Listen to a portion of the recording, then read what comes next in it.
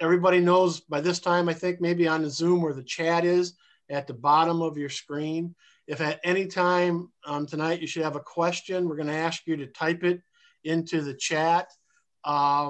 Even though the question may be something that gets answered later on in presentation, we'll have those questions that Orey will open up the chat and go through all those questions that he didn't answer. And we'll also open it up for questions that if you're one of those that don't want to type in chat, you'll get your chance to ask the questions. But please use the chat as the presentation is on. I'm honored as well as excited about our presenter tonight, Orey Eckes. He's employed by the U.S. Fish and Wildlife Service at Genoa National Fish Hatchery in Genoa, Wisconsin, where he's the lead fish biologist. The Genoa National Fish Hatchery has played a major role in the conservation of aquatic species since its founding in 1932.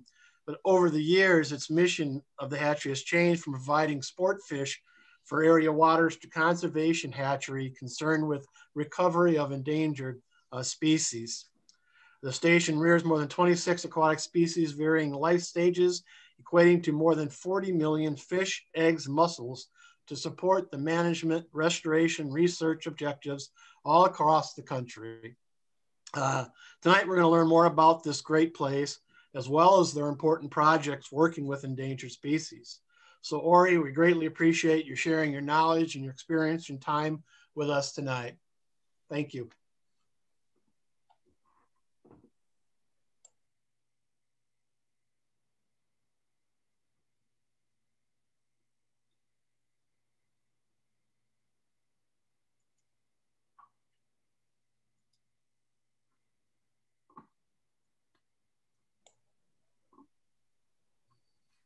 Okay, can you guys see my screen okay? All good. All good, perfect. Well, guys, thanks for inviting me to this presentation. Really look forward to talking to you guys as a group here. I wanted to give you a little bit of information about myself. I'm from Marshfield, Wisconsin, so central Wisconsin. I moved to La Crosse about 10 years ago to study biology, and I went to the University of Wisconsin-La Crosse. From there, I actually got my master's in aquatic sciences, and my passion's been studying lake sturgeon, although we do rear more species than that, freshwater mussels, dragonflies, and we'll talk about that as we go. Just to picture my family here, myself and my wife, we actually have three little kids, and when I'm not out on the river or on the hatchery, you know, hunting and fishing is kind of what we do. Just a picture of myself and my oldest son, Easton, who's 7, have a shed hunting dog, spend a little bit of time in the tree stands. And like I said, fishing too. The photo on the left here is actually a picture at the fish hatchery. We have a rainbow trout pond that is access to anybody to feed the fish. And this is my son out at the river catching fish, and my youngest daughter basically with her head in the live well. So as Don said, mission of the Fish and Wildlife Service is working with others to conserve, protect, and enhance fish, wildlife, and plants and their habitats for the continuing benefit of the American people. And tonight I'm going to focus on lake sturgeon, freshwater mussels, and we'll briefly talk about dragonflies. And I think in between those 3 sessions, I'll pause for questions, probably 15 minutes a piece. However, I did want to show you our website. If you go on to, if you just Google Genoa National Fish Hatchery, you can actually get a link to our virtual tour of the hatchery. So you can see where we're located within the United States here. So we're in Southwest Wisconsin, just south of La Crosse.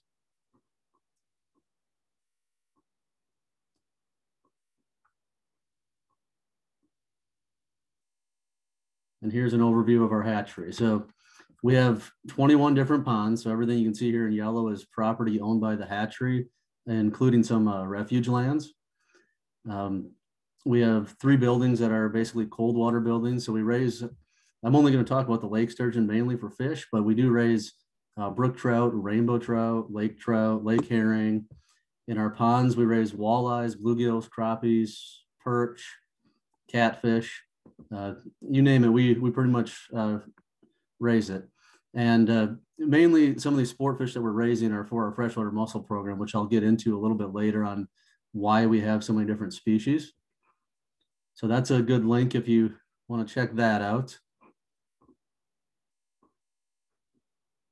And then also on Facebook,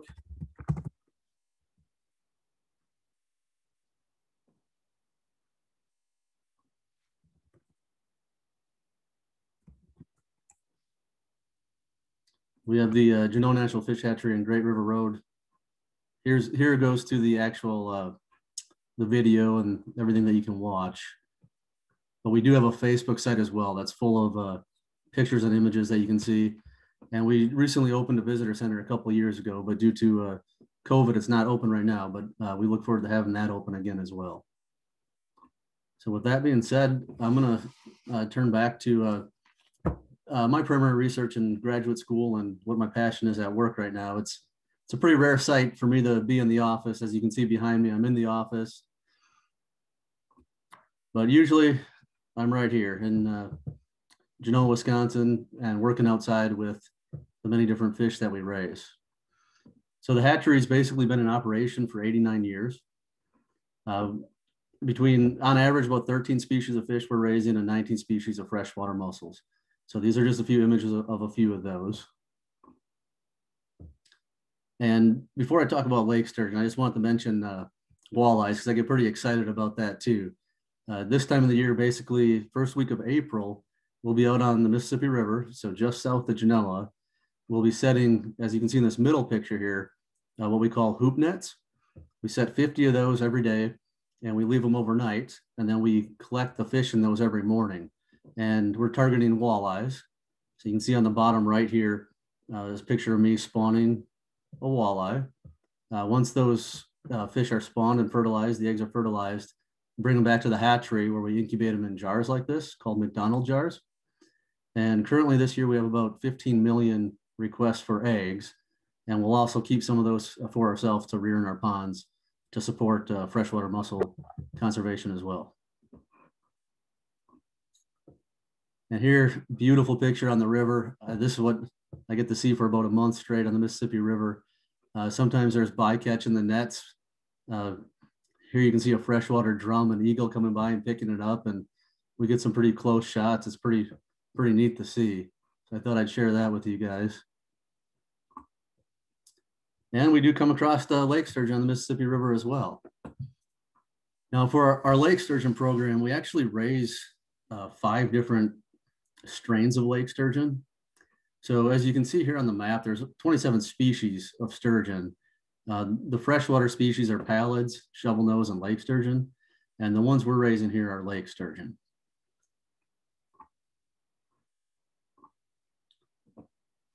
And I'll focus mainly on, in Wisconsin, on the Wolf River system, because that's one of the most studied populations and that I'm most familiar with. But we actually do raise fish for the state of Tennessee, Missouri. We have partners out in New York as well on the St. Lawrence River. So we actually go out to New York on the St. Lawrence River and collect eggs, bring them back to our hatchery, and then we will actually raise them up and then drive back and stock them back into tributaries of the St. Lawrence River. So we go actually quite a ways. And the reason we're raising these fish is because they're endangered, threatened, or of special concern. So some of our lake sturgeon restoration goals, basically to manage and enhance wild populations of lake sturgeon on federal, state, and tribal lands, water bodies. And this is an older graph. It basically goes back from 2000 to 2011. In 2011, we're stocking 50,000 fingerlings, basically 8-inch fish. In the last few years, we've been upward of 80,000 fingerlings that we're stocking to support various programs. So some of the reasons for their decline, this top right picture is actually a picture of a dam located in Shawnee, Wisconsin, which is one of the main collection places on the Wolf River that we actually go and collect lake sturgeon eggs. Some of the reasons for their decline: poaching, dam construction. Historically, these fish on this river system would swim upstream to spawn. With the construction of the dam here, they're not able to get up to Kashina Falls where they used to, and then also habitat loss. Now, unlike many other fish, lake sturgeon have a really unique life cycle. So they're very long lived. Males can live 55 to 70 years, females 80 to 150 years. They do not spawn every year, so every other or every 3 to 5 years. And the one really key note here is these fish have to survive a long time in the wild before they can actually reach sexual maturity. So you're looking at males having to live 12 to 15 years before they can reproduce, and females 20 to 25 years. Now, when these fish do spawn, they spawn in a rocky substrate. The top picture here is a picture of lake sturgeon eggs, basically in the rocks.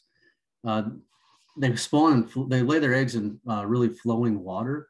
So they have this adhesive layer that allows them basically to stick to the rocks so they don't get blown downstream. Incubation temperatures in the river is really important for survival of the eggs. And once they lay the eggs and they're fertilized, the parents go back to the main body of water. So there's very little parental care for these fish.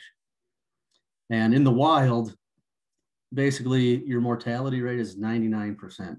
So survival in the wild is very limited for this species due to a lot of predatory fish eating the eggs and such. Now, when we see these fish at the dams, they're coming up to the dam to spawn because they can't get any farther. And this is basically a picture of what we see. We'll see 4 or 5 male lake sturgeon basically hover around one female lake sturgeon, and she'll be laying eggs and the males will be fertilizing those eggs. And generally, by studying some of the offspring of these fish, we're seeing basically a contribution of 5 to 7 female or males per female contribution. So that's what we aim for when we go out and collect. We actually fertilize eggs 5 to 1. So one female will get fertilized by 5 different males, just to kind of mimic the natural habitat. Now, like I said, this is a picture of the Wolf River. So you're in Wisconsin right here. They're a freshwater fish. They spawn between April and May. The lake sturgeon that we get from out east in New York, those don't spawn until about the first week of June. So it's all dependent on region of location. And these fish, they do have a homing response, kind of like some of your salmon or your trout, where they can imprint on the natal river where they were born. And they tend to come back to those areas when they're adults to actually lay their eggs and reproduce. Here's another close-up picture of us at the Shawano Dam. So you can see the dam here. The sturgeon will come in here basically and just pile up in massive numbers. And you'll basically see shark tails across the entire river length for a week or two. And then they're basically just gone and they migrate back. So our role at the hatchery to restore these populations, we're actually going out to known populations like the Wolf River, and we're collecting eggs. So the picture on the left here is us collecting eggs from an adult female sturgeon. The picture on the right is some of our partners with Wisconsin DNR. They're actually collecting the fish with nets and bringing them up to the shore so we can strip the eggs and the milt from the lake sturgeon. So another picture here on the top right, you can see a picture of a lake sturgeon being netted. On the top left, those are the black eggs that are ready to be fertilized. And the bottom left here is a male sturgeon. Basically, we collect the milt in a syringe until we get enough milt, 5 males to fertilize 1 female. Once those adults, once we collect the gametes from those adults, bottom right picture here, the fish are weighed, they're measured, and they're released right back into the river, kind of like a little stream side slip and slide for the sturgeon. They go right back where they were. So we're not removing all the eggs, just a portion of them for what we need for restoration purposes. Once we collect the eggs, top left picture here, we iodine the eggs. And basically when we bring fish back on station, all the eggs that we bring back on station are iodine to prevent any disease or potential pathogen coming into the hatchery. On the far right picture, here's a picture of your lake sturgeon eggs. This is all from one female, all fertilized and ready to be brought back to the hatchery. When we're at the riverbank, once everything's fertilized, we put the eggs in styrofoam containers, fill them with fresh well water. So none of our water ever comes from the river. It's all fresh well water from the hatchery. The bags are then basically tied shut, put into a box, and then we load those into the truck and we drive them back to the fish hatchery. Now, as I mentioned before, in the wild, those eggs are very adhesive. So they stick to substrates like rocks because of flowing current. And in the hatchery, that becomes an issue with us. We use bentonite clay or Fuller's earth, which you can see in the top left picture right here. We use a turkey feather. We basically stir the eggs in bentonite clay or Fuller's earth. And that just removes that sticky adhesive layer. Because when we bring them back to the hatchery, we put them into these jars, McDonald jars, where we flow water through them for about 10 days before they'll hatch. And if they stuck together, we would have fungus problems and they probably wouldn't survive. But by de-adhesing those eggs, it really helps us out. Bottom left picture here are newly hatched lake sturgeon fry. So they're really small, 1/2 inch, 3/4 of an inch. There's probably about 5 to 10,000 fish just in this one tank alone. Now in the wild, these guys are bottom feeding fish. So you can see their mouth right here of an adult lake sturgeon. And you can see their barbels up in front, kind of like a catfish. So they're swimming along the bottom. They can basically taste and feel their prey before they actually come and consume it. And in the wild, they're feeding on, when they're young, zooplankton. They switch kind of over the insect larvae, bloodworms. They will eat snails, leeches, clams, crayfish, other small fish. And there's even been evidence of zebra mussels in their guts too, which can be very beneficial, as you guys probably have heard of zebra mussels. And we'll talk about that more in a little bit when we discuss mussels. So in the hatchery, we raise our own brine shrimp. We order it from a company. We hatch brine shrimp. So that's basically their zooplankton source.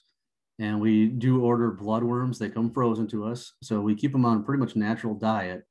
And once they get 6 to 8 inches, we switch them over to frozen krill. And at that point, they're about 8 inches long and they're ready to be stocked back into the wild. So here you can see a picture on the left. This is just one of many tanks. Like I said, the one of our best years was probably about 85,000 at this juvenile size at about 6 to 8 inches long. So just a picture of those as they grow out.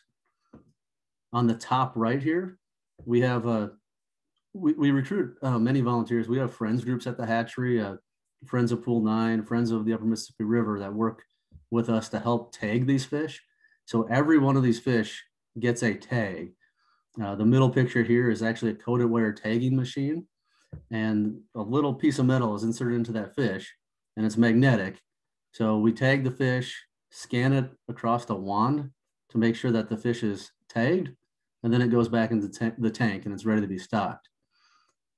So that helps us in the future when we have biologists out in the wild basically collecting data on how these fish are surviving and how they're growing. So we can tell if it's a hatchery fish by scanning the fish. On the bottom right picture here is another type of tag. It's called a pit tag. It's a passive integrated transponder tag. It's basically like what you would put into a pet at home, dog or a cat. And this tag will actually give you a unique ID number of the fish. We don't do this in every fish just because it's relatively expensive, but in new restoration efforts, many of those fish are pit tagged. Now, once the fish reach that 8-inch length, we load the fish up on our trucks. So we have a truck with a tank and oxygen on here. And if we're making really long hauls, this one, for instance, is to New York, where we're hauling 10,000 lake sturgeon at this time. So we have a trailer that we pull behind as well to fit more fish into. And the trip out to New York is about 18 hours. So we're monitoring those fish as we're driving out there, making sure they have plenty of oxygen and fresh flowing water until we get to our delivery site, which you can see on the far right here. Basically transferring fish over to some of our partners for New York DEC. And then those fish will be stocked into tributaries in the St. Lawrence River in this case. Now, that's just a brief overview of our lake sturgeon program. I can take questions about that as we get to the end. I did want to mention, though, our new Great River Road Interpretive Center. Really looking forward to anybody who's passing through along the Great River Road. You know, we're right along the Mississippi Flyway here, a lot of wildlife to see. And then you can come check out our visitor center. There's basically four main exhibit rooms that you can check out with fish and wildlife and Battle of Bad Axe, local to the area here. So it's been a really great addition to the hatchery as a whole. We get a lot more visitors coming through the area. Some of the other programs other than fish, we have outdoor classrooms, and we work with a lot of local schools, and a lot of local school groups come to the hatchery and they visit, and we take them out on some of we have a nature trail, a wetland walk, a bird observation area. There's a school group from Southern Bluffs, which is just on the south side of La Crosse, and then there's one on French Island, north side of La Crosse. They actually come out with their manuals and listen for bird noises and identify birds and journal for birds. It's a really great experience. On the far right here, we go to many classrooms as well. So we're teaching students about fish and mussels in the classroom. And we have some prairie restoration work that we're trying to really establish here. And I'd like to get some of your guys' input on that. You might be more familiar than I am on the subject, but we have school groups come out, pollinator gardens, prairie grasses. We have ice fishing days. Top left here, you can see there's about 350 kids at this event. We have 2 fishing events annually, and they fish for rainbow trout. So the kids get to come out, they catch their fish. Generally in the spring, we'll clean the fish for them. And then we provide lunch and meals and prizes. And that's one of the favorite things I get to do with my job. Besides going out and collecting walleyes and lake sturgeon, interacting with the public is just a great addition to all of our programs. And Dairyland, just up the road from us, actually donated a handicap accessible dock. So we have nursing homes that come out for sanctioned fishing events as well. And you can see that on the bottom right picture. And we're not just about fish. Another local teacher of ours comes out. We have a couple of beehives in the background here is actually the prairie that we're trying to restore.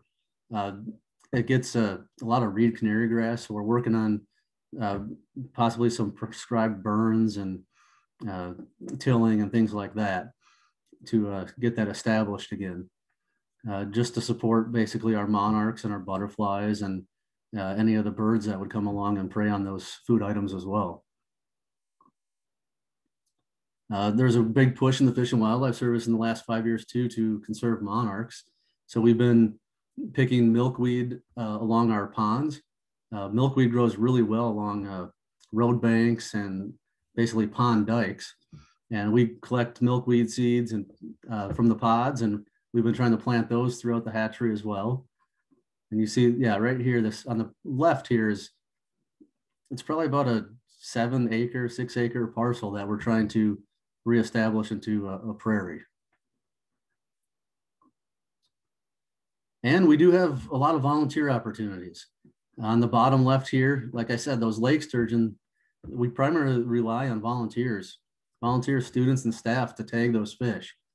So you can see on the bottom left, a couple of our volunteers and another staff member tagging lake sturgeon. And our other really big program is our freshwater mussel program. So we do raise some mussels in cages out in the river and in our ponds.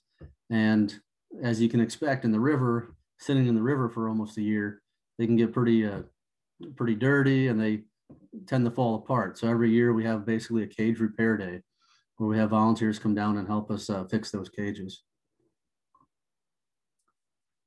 And we're home to a lot of different birds. So I thought I'd split this up a little bit here and show you a few of the pictures that we have an outreach coordinator position that's vacant right now, but our outreach coordinator took a lot of these pictures. Some of the red-winged blackbirds. In the summer, we can really hear those chirping around here. Home to yellow-rumped warbler, some dark-eyed juncos, house finches, hairy woodpecker, northern cardinal. And that's just a few of the species. And I can tell spring's on its way, because in the last week we've had basically, there's been four Canadian geese that have been hanging around. And in the last week, they've kind of went from 4 to 8 to 16. So a good sign that spring's on its way. Now, I'm going to give a brief overview of our freshwater mussel program. And like I said, I'll take all the questions at the end, and I have more pictures that I can show you guys and discuss. But we do have a building that's basically designated to mussel restoration. And we kind of joke around here, we call it the Clam Palace. Just when the hatchery was built, we had a volunteer basically make this sign for us, and it's kind of stuck with the hatchery ever since. Now, why should we care about freshwater mussels? If you're looking at a list of imperiled species, you can see fish here, about 38% imperiled, but freshwater mussels as a whole are around 70% imperiled. Hence the reason we are propagating those at the fish hatchery here. Some of the reasons for that decline: prehistoric and historic exploitation of mussels. As you can see here on the picture, dam impoundments, a lot of siltation and sedimentation in the river, water pollution, and of course, non-native species. And the primary non-native would be the zebra mussel. So we're seeing a lot of zebra mussels on adult mussels in the river, basically colonizing the mussel, and they're overlapping the area where that mussel intakes water, so they can no longer basically breathe. They basically suffocate the mussel.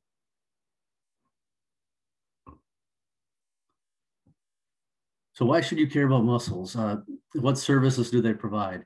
We go to a lot of outreach events, and we like to bring an aquarium set up with us. So basically at the start of the day, you have 2 aquariums that are similar in siltation here and sediment. Throughout the course of the day, one tank has mussels, one tank does not. So by the end of the day, these mussels are filtering water. So they're filtering out particles, algae, bacteria. And by the end of the day, you can see on the far right here how clear the water is. And to give you an idea on how much they can filter, 1,000 freshwater mussels filter approximately 400 to 1,000 gallons in an hour. So 9,600 to 24,000 gallons per day, per 1,000 mussels. Also, their shells provide homes for animals and plants, and they do serve as a wild food source for other predatory species. Some of the species that we propagate here that are federally endangered, when the program first started at the hatchery, we're working on Higgins pearly mussel, winged maple leaf, sheep nose, snuff box, and spectacle case. Now, mussels are unique that they require a special species as a host. Some do have more than one species. So for instance, the Higgins pearly mussel uses a largemouth bass as a host. The black sandshell mussel uses a walleye as a host. So these mussels are very species specific. And I'm going to get into the life cycle to give you guys a better idea for anybody that doesn't know about the life cycle of freshwater mussels. But the reason we have so many ponds and different species of fish, over 15 species of fish, because we raise over 17 species of mussels, and each one of those mussels requires a different host in their juvenile stages. So here's an overview of a mussel life cycle. On the bottom in the middle here, you have your adult mussel in the river. And that adult mussel, after being fertilized, has glochidia, basically baby mussels inside of its gills. Now they require a fish to make that transportation to the next life stage. So a fish, a mussel, most of them have a lure, basically to attract a fish.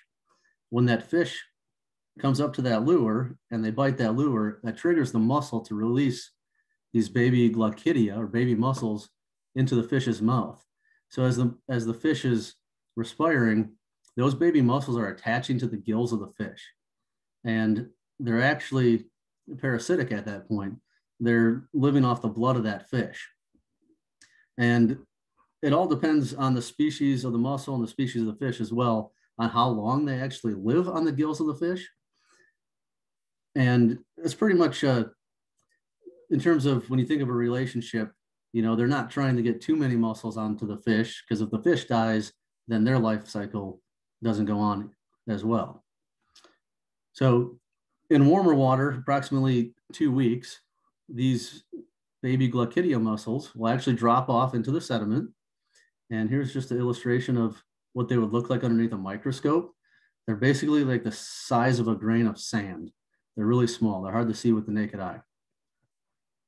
And from there, they grow, they become subadults, back into adulthood, where the process begins all over again. So you can think of the fish in this case as basically like because mussels, they have a foot, they do move around, but they can't get around great distances. So the fish is basically like a school bus or a transportation vehicle for these mussels.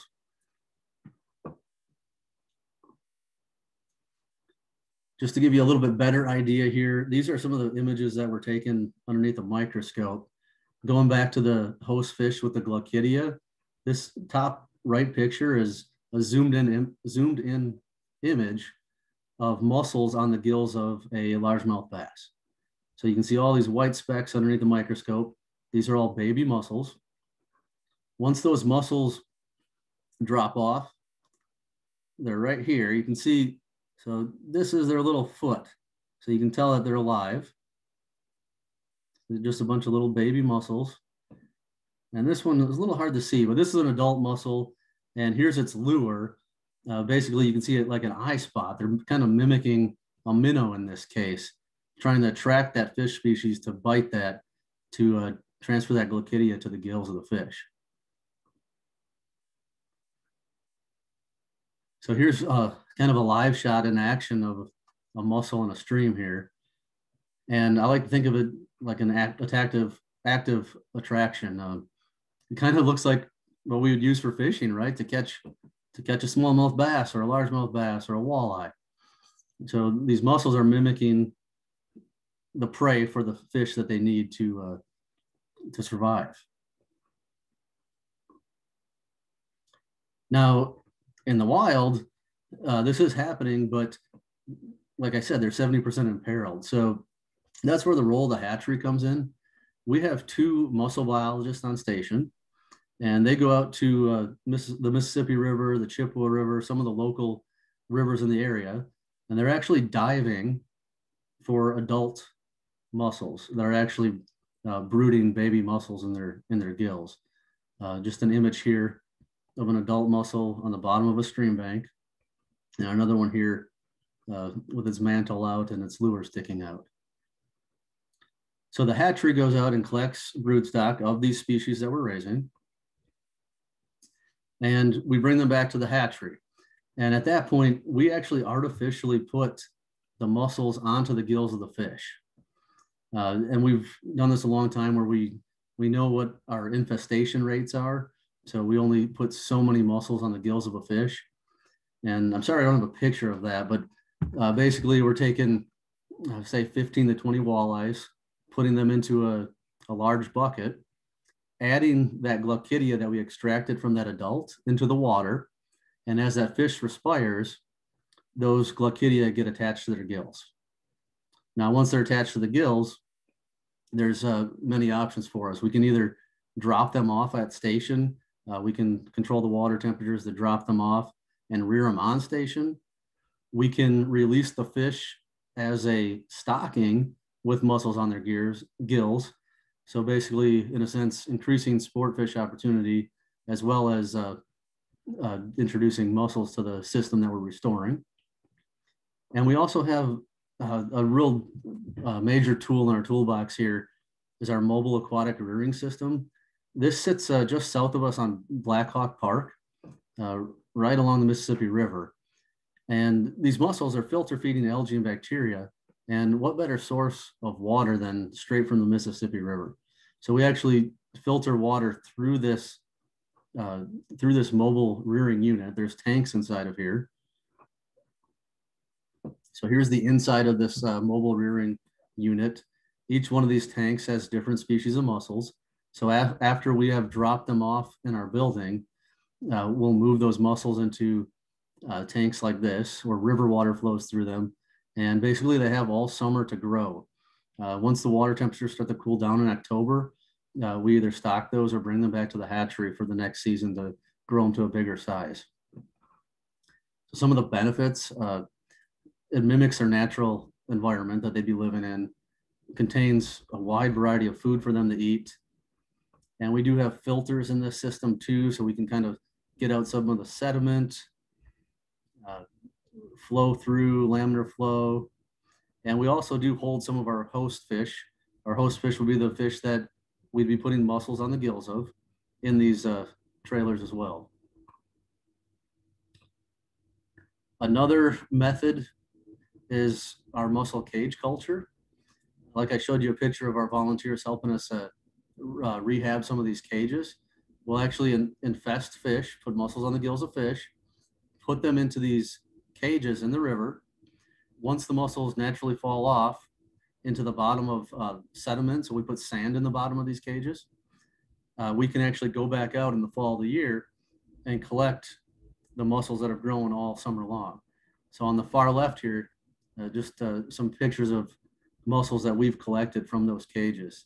This is actually a picture in Dubuque at Ice Harbor at the museum. Another picture, Ice Harbor, Dubuque.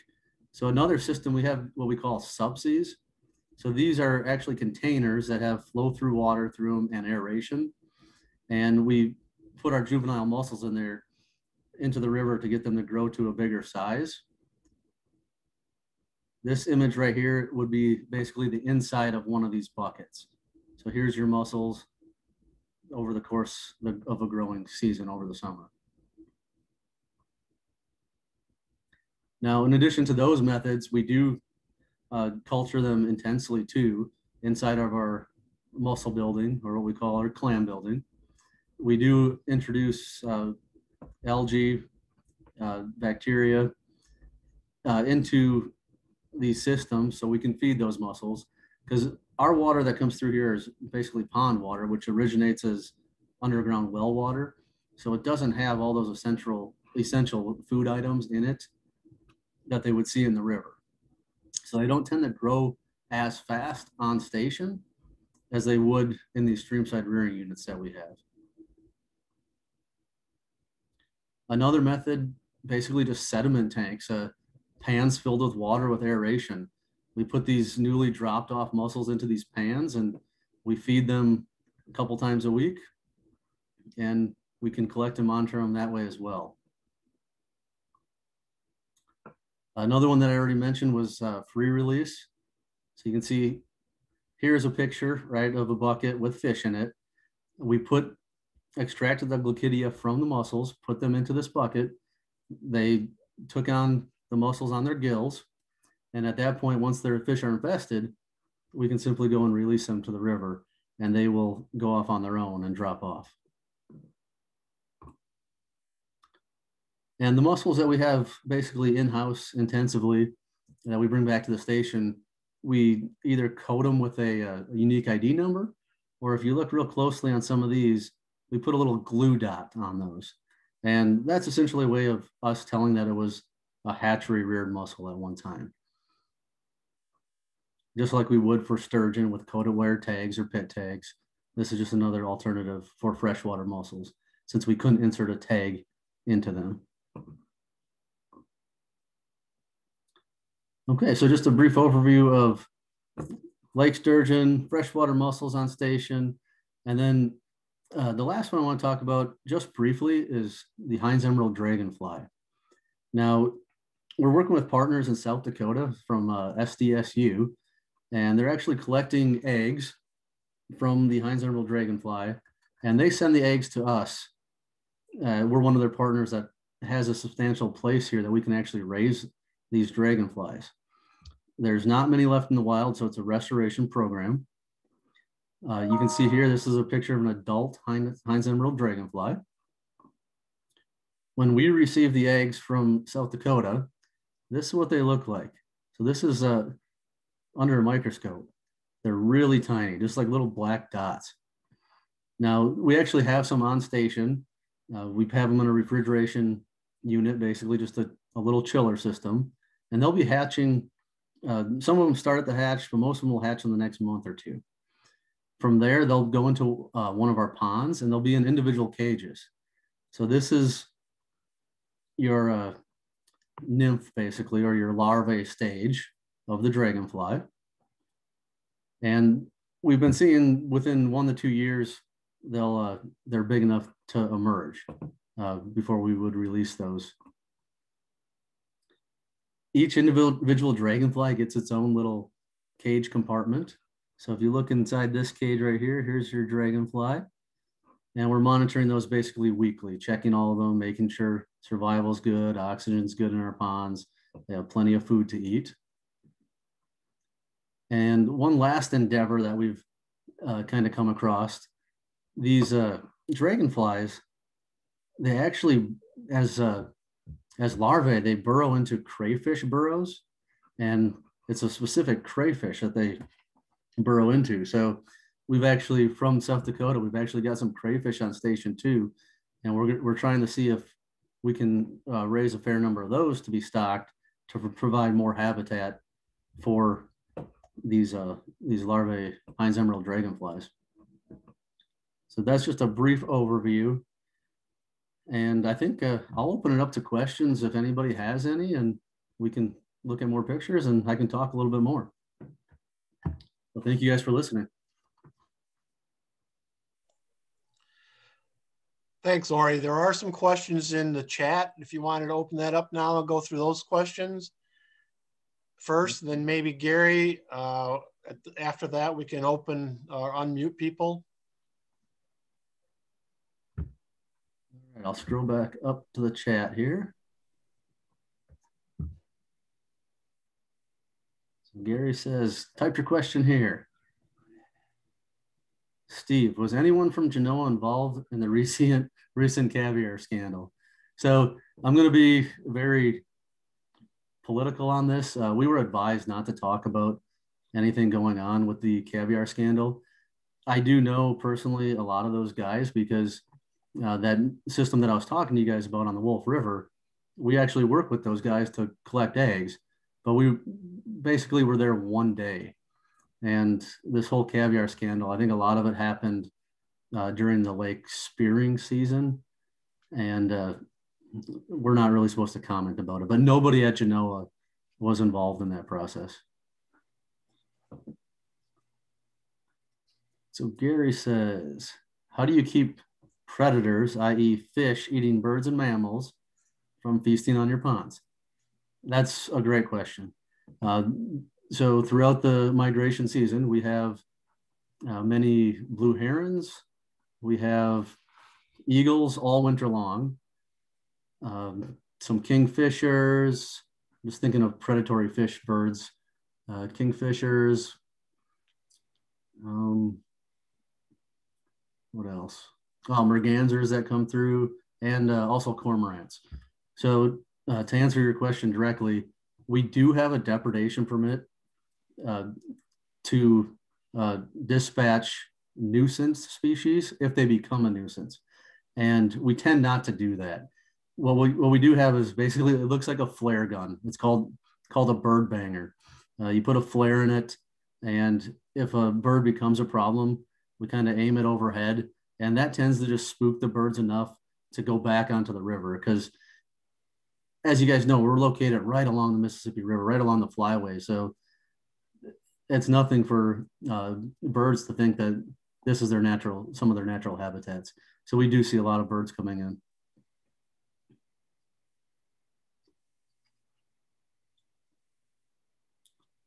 James Richards, we raise walleye and know we have 2 to 2.5 minutes to fertilize the eggs. Is it the same for sturgeon? Yeah, very good question. So when we're fertilizing walleyes, once the milt is activated with water, yeah, 30 seconds to 2 minutes, we're lucky. I have tested that on some sturgeon where we activate the milt with water, and it's about the same. You got about a minute to 2 minutes of activity. So we take special care in not getting any water into our milt samples. Yeah, it's a very good question. And for sturgeon, you can actually, if you fertilize too long, you can actually, what we call polyspermy, multiple sperm can enter, and it would cause the egg to be not viable in most cases. So we actually rinse that milt off within 2 minutes of fertilization. Don says, do you tag any of the released mussels in some way to find later? So in terms of the mussel program, yes, we're putting glue dots on those, like I said. And the adult mussels, we do give it's a sticker with a unique ID number based on the species. So we do track them that way as well. I know there's been pit tags and acoustic arrays set up where you can kind of track their movements, where you glue that pit tag or transponder onto the mussel, basically seeing how much they move and then giving that mussel a unique ID number. So that does happen too. But the volume of mussels that we raise, in terms of cost, glue dotting those mussels seems to be the most cost effective and the most reliable to tell if it's a hatchery raised mussel.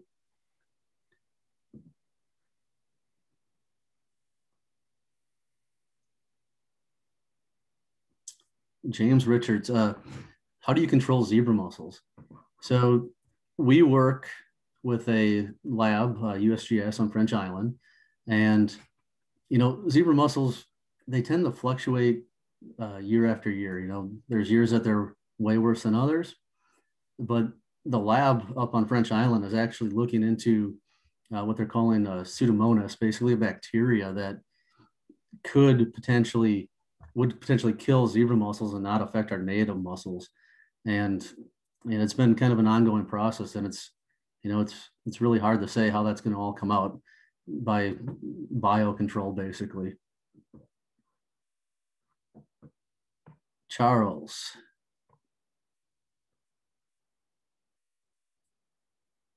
There are Hines emeralds in Winnebago County at Lost Flora Fen. Yeah, so northern Wisconsin, yep. So some of those ones that we're raising, that program just started about 3 years ago. So yeah, some of them are going up to, I want to say Door County area.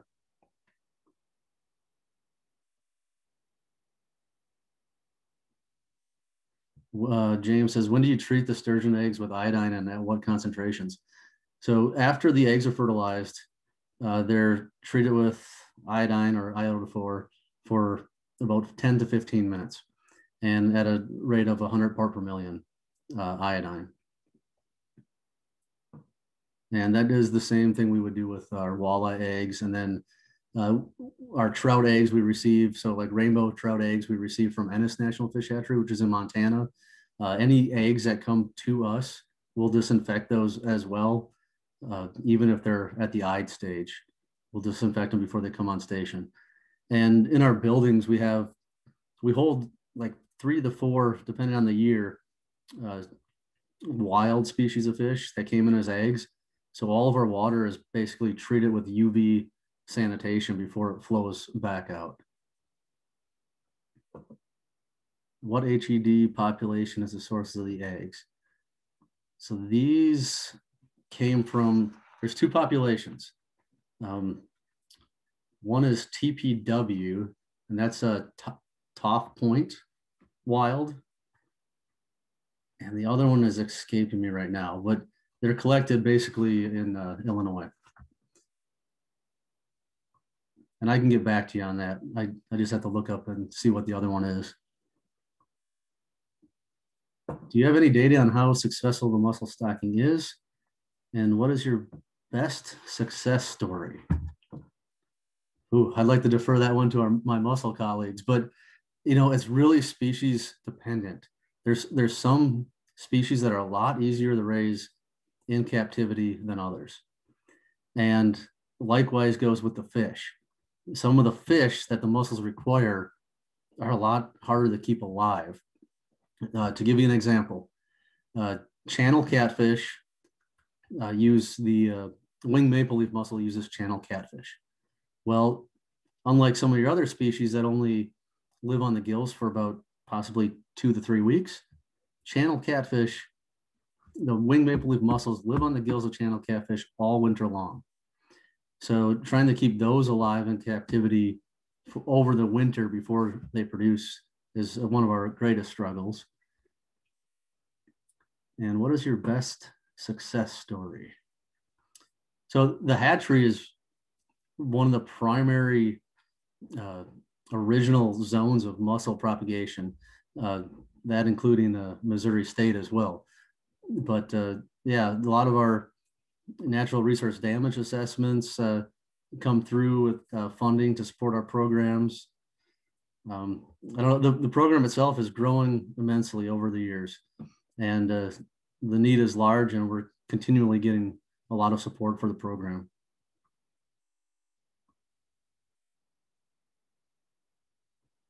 Gary said, is there any way to build water steps to allow the fish to get beyond the dams like we see out west with salmon?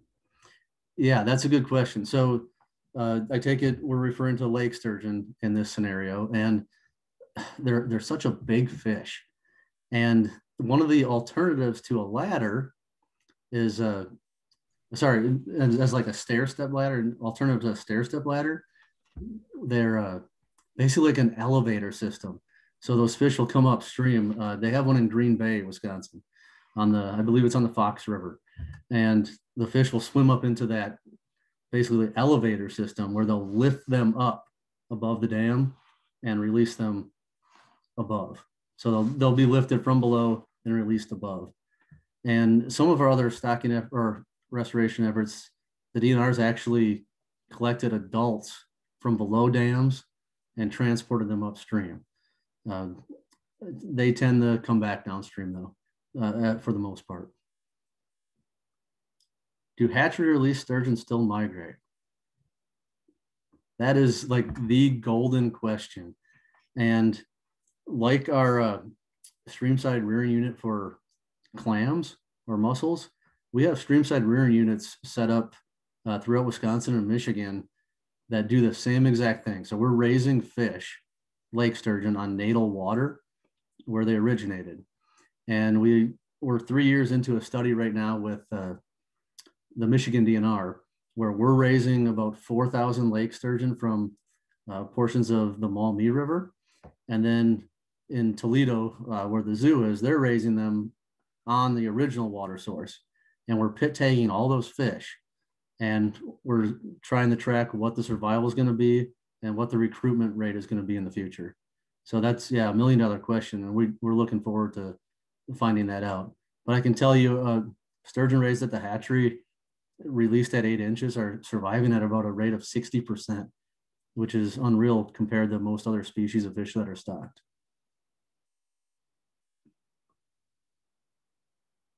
Chris says, Mink River Estuary is one of 4 preserves owned and managed by TNC in Door County that is home to the rare Hines Emerald dragonfly. Yep. What's the greatest abundance of this federally endangered dragonfly in the world? Yeah, great. Yep. Cool. Does anybody else have any more questions they want to add to the chat or ask through video?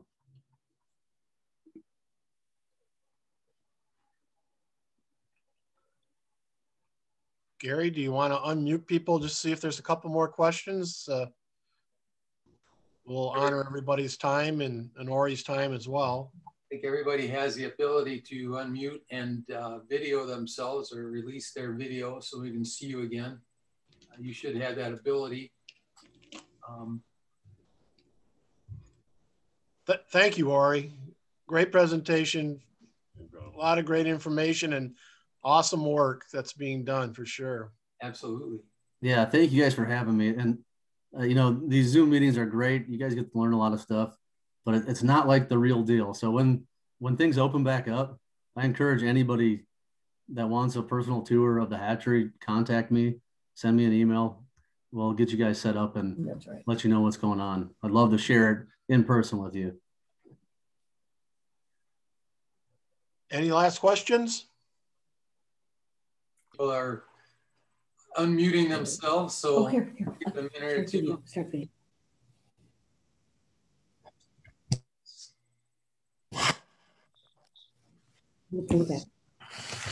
Yeah.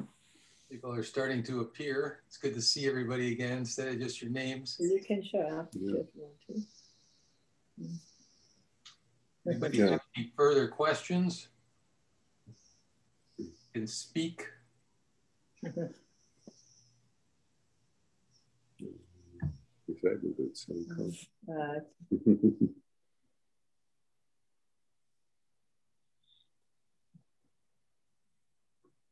Very informative. Thank you. Thank you for all your information. Yeah, thank you for listening. It was great, except for the picture of Lambeau Field, but that's all I'll say. Sorry. Yep, go Packers. Yeah, exactly. Please see us.